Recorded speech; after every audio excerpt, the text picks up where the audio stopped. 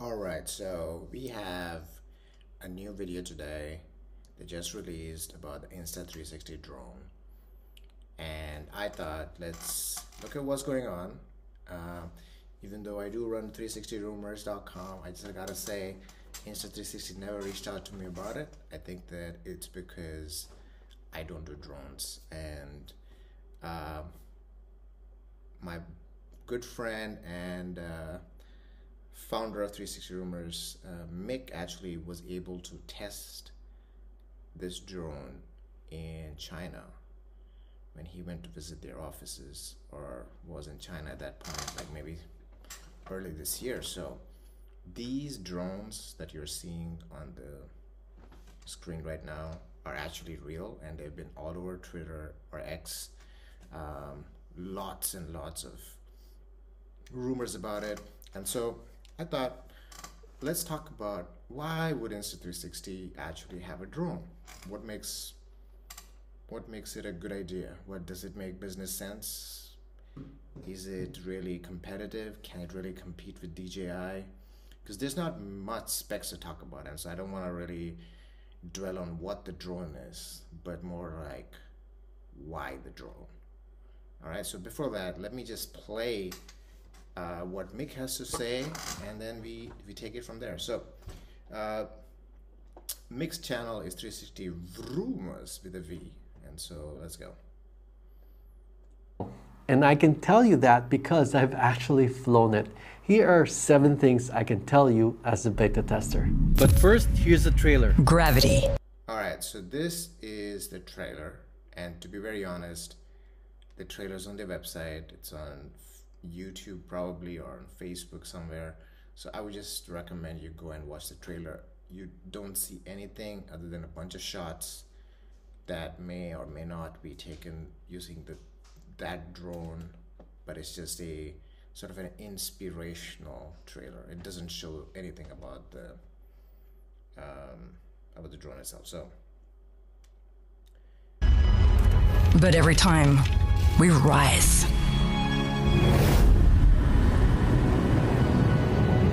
Paper planes to pioneers. Before I do that, let me just go do this thing that I usually do, which is 1.5, so that it's a shorter video, because nobody wants to listen to a 10-minute video. There we go. We defy the weight of the world. Higher. In China. So first, is it an Insta360 drone? No, it is not. When we see Antigravity there, that's not the model name. That's the company that made it. So Antigravity is a different company from Insta360. But Antigravity and Insta360 are working very closely together. All right, so this is corporate speech for it is Insta360, but a subsidiary. And I think that it makes a lot of business sense to have these two separate subsidiaries, because Insta360 sells consumer cameras that are used by everybody all around the world, and they're probably one of the largest in the US. So to go and say this is another Insta360 drone puts them in this sort of legal murky water that all drone companies, especially DJI, is in, which makes it sort of difficult to operate. So I think it makes a lot of sense for them to separate these two entities, separate the branding, separate everything, for legal reasons, and also maybe for some sort of branding perspective where, you know, Insta360 does not really sound great for a drone, whereas Antigravity sounds pretty dope. I have to say that's a great name. Antigravity is a great name, but you know, it doesn't really roll off your tongue. Now, you might have also heard that DJI is releasing their first 360 camera, the Osmo 360, on July 31, just a few days from now. So it's really interesting to see a rivalry between DJI and Insta360. So one thing Yeah, I agree with Mick over here. This is probably the most exciting time in the 360 camera industry in the last 3 or 4 years. I can't remember this kind of competition coming to the market, because Insta360 really competed with Ricoh for a very short time, and then I think there was Kandao for a very short time, but it just kind of blew everybody out of the water every year. I think from X3, X4, and X5, just completely obliterated the competition. And for a company like DJI, which is technologically better than Insta360, some would say bigger brand, much larger company in terms of size and capitalization and just money it makes. For them to come into the Insta360 atmosphere, which is always considered a smaller company, is pretty interesting. And I think that it's possibly because Insta360 has started opening its wings. Like it's been doing action cams, it's been doing the sort of, I don't know what you call it, dollies. So this has been pushing a lot of other kind of products. So DJI is like, okay, let's just go do a 360 camera, and like really suffocate their oxygen to grow. But Insta360 as a camera company has started doing these other cameras, like in the action space and the dollies and this and that. And the reason they can do that is because they have a lot of oxygen coming in from the 360 camera space. And for DJI, it feels like, hey, we also compete now in the action camera space. And so now you're competing over there, and then you have, because DJI's oxygen is really their drones, and GoPro's oxygen was their action cameras. And so now they're competing on the action camera space. And so DJI was like, let's go competitive. Let's take away their oxygen space in the 360 camera market. And so they're releasing a 360 camera in like the next few days. And so I think Insta360 obviously knew about this, because corporate espionage is a real thing. And so they have been working on a drone, seems like for almost a year, because they already had released a drone or something like that last year or a year and a half back. So they've been working on this other drone that is going to come, and it's named as a different brand and all of that stuff. So I think it'll be interesting to see the rivalry sort of take off, though one would bet all their money on DJI because they have oxygen in a much larger market, which is drones. I think drones is probably 100 or 200 times the market of 360 cameras. And it might be very difficult for Insta360 to really like suffocate DJI in that space, but it would be easier for DJI to suffocate Insta360 in the 360 camera space. So that's why it's interesting. Might be wondering is, does Insta360 have a chance? I mean, DJI is so big. In fact, if you look at the trailer ad, it alludes a little bit to this concept, because it's talking about gravity as this unstoppable force, and yet we strive to defy it. And I think it's in a way a subtle allusion to DJI. Like everyone knows DJI as this like behemoth, this invincible juggernaut that no one can beat, at least with respect to drones. And yet there's this small company that dares to defy DJI. Oops, I mean gravity. Anyway, I think this rivalry between DJI and Insta360 can only be of benefit to consumers, and I'm looking forward to seeing what each of them can do. Let's talk. Yeah, and I think, Mick makes a great point, which is like, we are consumers, we want good cameras, we want good products at good prices. And every time there's competition, it pushes innovation, which is super important. I think that Insta360 was a bit non-innovative in their last few launches, except for the replaceable camera lenses, which is pretty good. And I think now that DJI is in, I think they're just going to push both of them to innovate, even if it doesn't mean cheaper prices. At least they'll innovate and provide better cameras, better products for all of us. So I think it's really good, because for the 360 market, I think it's really good. I don't know for the drone market, because we don't know what the Insta360 drone looks like. Will it release? When will it release? We really don't know that. How about the specs of this drone? I don't know all the specs, but I can tell you the weight is under 250 grams. So in many jurisdictions, you'll be able to use this drone without having to register it. I can also tell you that the video resolution is 8K. Now, when we hear 8K, the first question we wonder is this a 360 drone? So that's the next thing I want to tell you about. So we have the resolution, it's 8K. That by itself does not mean that it is a 360 drone. So this, for example, is the Hover X1 Pro Max. I beta tested this drone, and it is 8K. So this is an example for a drone that's 8K, but it's not 360. So just the fact that this drone is 8K doesn't necessarily mean. All right, so Mick's saying a few cool things. One is the weight. I think that if it's under a certain amount of weight, it goes below the regulations, so you have no issues with it. I think that's right now. I feel if you look at the way the drone industry has been progressing, I think that this weight class will not really matter. I think most drones will be under regulation. I'm pretty sure about this.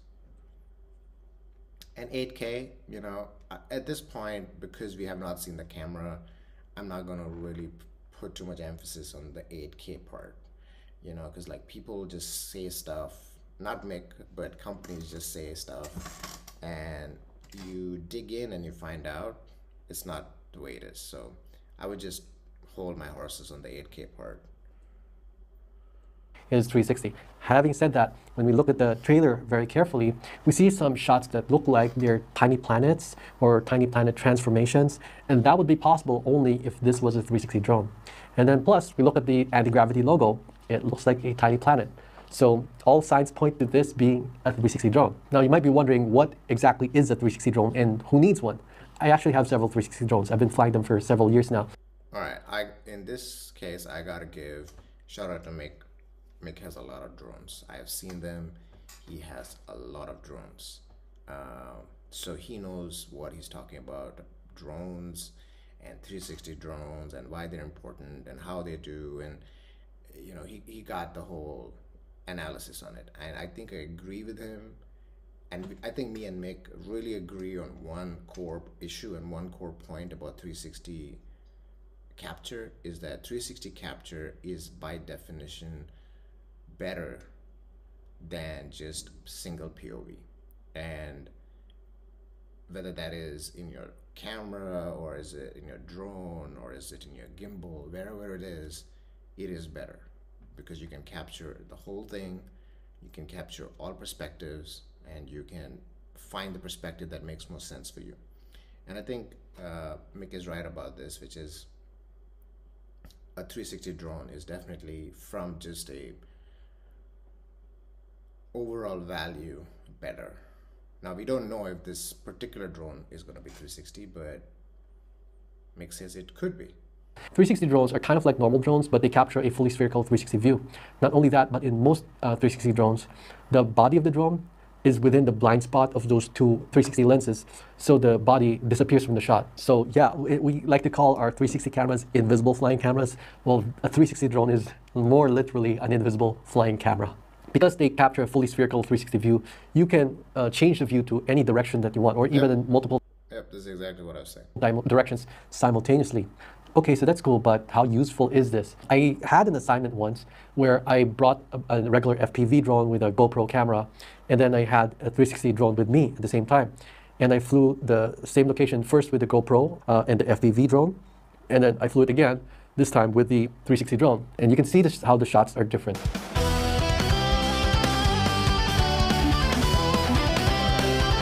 So this is the normal, like just FPV with naked GoPro. Oh, there we go. My bad, my bad.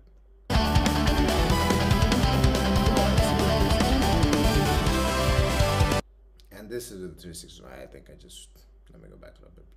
Oh, here we go.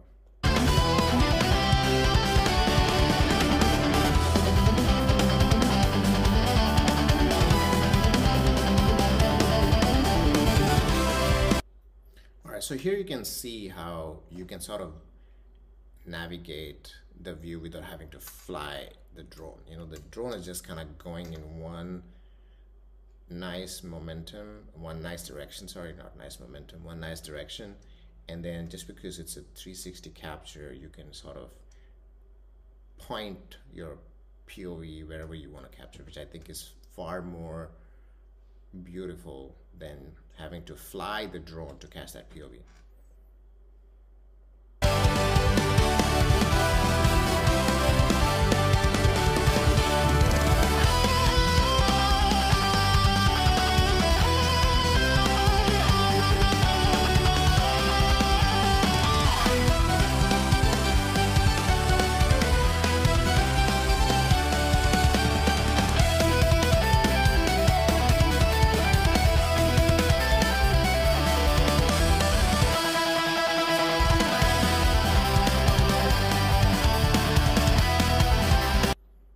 think clearly the 360 drone makes a lot of sense. Now, whether or not this Insta360 is going to be a 360 drone or not, I really don't know. So I'm just going to move forward from here.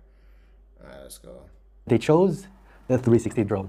Next question, is this hard to fly? 360 FPV drones, like the one I used for that assignment and others that I've had before, they're very challenging to fly. I mean, FPV drones in general are already challenging. So it seems the way Mick is describing it is a 360 drone. So even though he says it may not be, it seems like it is because he's explaining a lot about it. So I think it probably is. To fly because they're almost always manual. It's not stabilized by GPS, not usually. When you add 360 lenses, then you take the difficulty a step further because number one, usually they have a very poor power to weight ratio. It makes them harder to fly as smoothly. And secondly, because they have lenses on both sides, if you crash, you're very likely to damage your lenses. I've done that. In fact, I've actually lost a 360 drone over the Pacific Ocean, but we'll talk about that next time. Anyway, this anti-gravity drone is fortunately much easier to fly. It is, I would say, it is possible for a total beginner to fly it on their first day. What about the price? Okay, so he says it is a 360 drone. Confirmed. Seems like it, even though he was not very sure in the beginning. And apparently it's easier to fly. I don't know what that means, but we'll only have to wait for the drone to come out. I don't know the exact price for this drone, but the rumors I've heard about the price, if they're true, it means that this drone is not cheap, but it is a good value. Like you get a lot of value for the price that you pay. All right, so when is it coming out? The anti-gravity drone will be announced in August. So that's when you're going to see. All right, so I guess the bottom line is it's a 360 drone. We don't know the pricing. We don't know when it's going to come. But I think it's interesting about why they're doing it. I think it makes sense to some extent for Insta360 because it's such a large market and they probably have the technology and the resources to do it. At least try it. But I believe that if they don't execute it really well the first time and the second time, like they'll probably get 2 shots at it, they would have spent a lot of money, time and energy and just gotten nowhere. And I think that that's the reason why they're taking so long to, because according to Mick, he saw it in February, so they're probably working on it since last year or before that, and they still haven't released it, and they are planning to release it at some point in the future, so we don't know. And it makes a lot of sense. It makes a lot of sense for them to launch something that is one step ahead than of DJI. Like, I don't think they would get anywhere if they launch a drone that is similarly matched to DJI, because then they would have to spend all that energy to build something that is better than that, and then by that time DJI has already gone 2 steps ahead. So it makes sense for them to somehow, I don't know how they're going to do it, but predict what this next generation of drones are going to be and launch something that is better than that, so that it takes at least one cycle of innovation for DJI to actually catch up with you, and then you have some space to just say, hey, we have something that's better. But all of this is fun for us as consumers and content creators about what's happening in this industry. We probably get better products that are more innovative. Yeah, that's all from me today, but it's a really exciting time in the 360 world right now. All right, take care.